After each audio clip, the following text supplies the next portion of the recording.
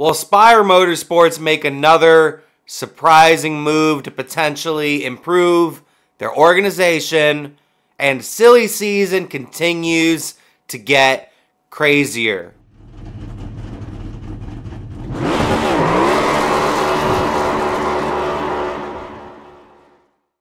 Hello everyone, my name is Kyle, aka Racing Boy Short, and this is my channel where I talk NASCAR news and everything NASCAR. Wear my USA soccer jersey.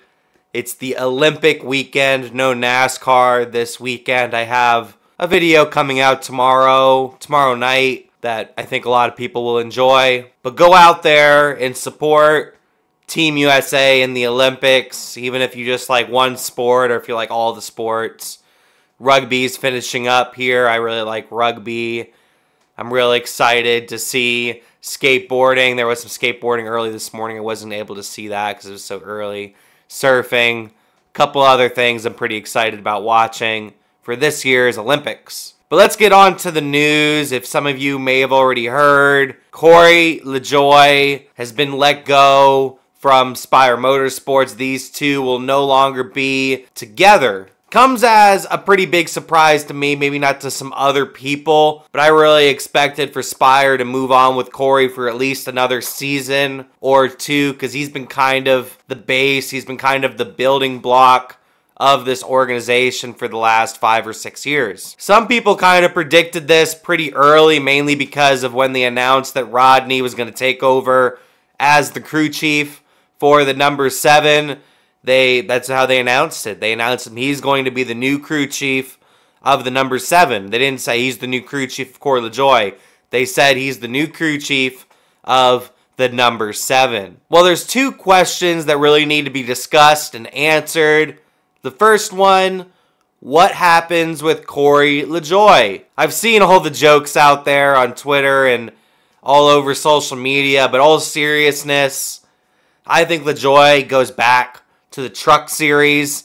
I think that's his most likely location. I just think there's more quality rides in the Truck Series than there is in Xfinity. In Xfinity, you got Gibbs, you got Junior Motorsports, and we don't even know what Stewart-Haas will be next year. It's going to be the Haas factory team, but we don't know how strong they might be. I just think the Truck Series is a better bet for him. And Corey LaJoie, even though he's losing his Spire Motorsports ride, brings in sponsorship. So I think he can land a high-quality ride at the Truck Series. Maybe even have a shot at sticking around in Cup if he's racing for a Rick Ware or maybe another team. We'll have to see.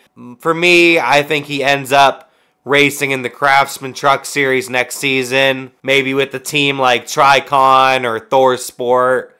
We'll have to see what his future is. And the next big question is, who takes over the 7 for Spire Motorsports? I've heard a bunch of drivers' names thrown out. The one I find most interesting and the one I would love to see happen is Kyle Busch move over to the number 7 from RCR. Rodney Childress and Kyle Busch, that would be a great combination. One of the best crew chiefs currently in the garage. Kyle Busch, a driver I believe to still be one of the best drivers in the garage.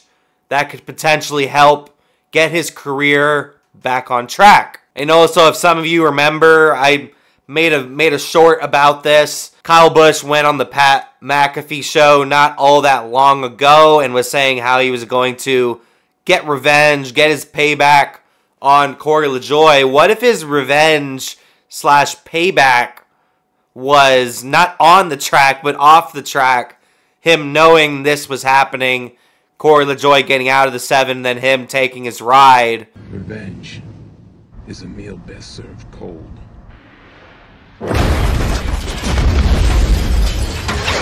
That would be some pretty crazy revenge payback. But we'll have to see. I've heard a couple people say, including Bob Pockris, that said that he's in contract. He's in a contract year next year for RCR. So a lot of people expect him to stay at Richard Childress Racing. But who knows? we'll have to see what happens in the future. I would definitely keep an eye on some of these young talents in the sport, like a Sam Mayer. I can see a Corey Heim. I can see a Christian Eckes. I can see one of these drivers potentially moving up to the Cup Series to drive this number 7 car. I have thought of Raja Karuth as well. He does race for Spire in the Truck Series, but I personally just don't think he's ready yet, but we'll have to see. Maybe he does get the ride if he gets the right sponsorships and Spire is as fond of him as we all think they are. Maybe Raja gets the ride. Other than those drivers I named there, honestly, I don't really see anybody else potentially making that move unless they make a complete surprise move and buy somebody out of their contract like they potentially would have to do with Kyle Busch. Or if they decide to bring up a driver or put a driver in the car that a lot of us can't really see in a Cup Series ride that potentially brings in a lot of sponsorship. But let me know down in the comments below, where do you think Corey LaJoie goes from here?